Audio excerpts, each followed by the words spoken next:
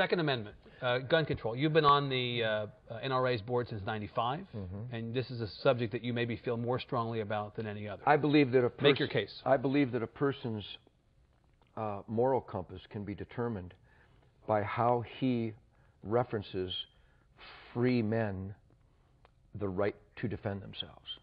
The Second Amendment is so obvious to me, it's insane that there's an argument.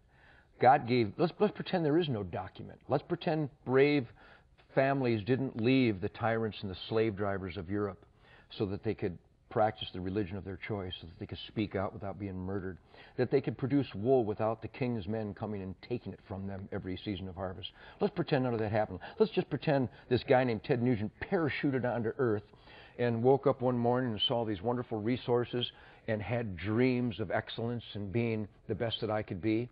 I don't need a document, and I don't need another man to explain to me that I have the right to defend my gift of life, and that there is an argument in America from Hillary Clinton, from Barbara Boxer, Dianne Feinstein, from a whole gaggle of numbnuts who would try to tell me they will dictate where, how, and if I can defend myself. I find that preposterous. I find it unacceptable, and I will not accept it. I am a free man.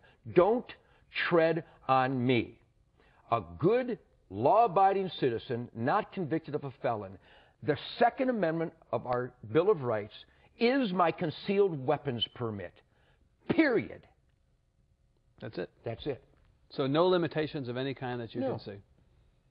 None. That's it. The limitation should be, instead of arresting people for molesting children 24 times, I would rather the dad walked into the room, found a person molesting that child, and blew his brains out.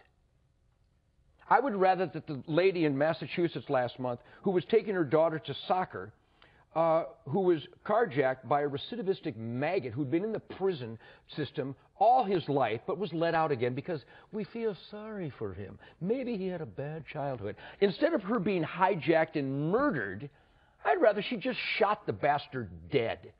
But in Massachusetts, somebody decided she can't do that. So she's dead. I would rather she was alive and the carjacker was dead. I'm weird. I would rather that the guy who beat this lady to within an inch of her life in Waco, on parole was he, phenomenal, and beat her to within an inch of life in front of her grandchildren with a whiskey bottle. I would rather she fell to the ground, pulled out a .38, and shot him 6 times in the chest and killed him. Am I weird? Because the guy is going to get out again. I don't like repeat offenders. I like dead offenders.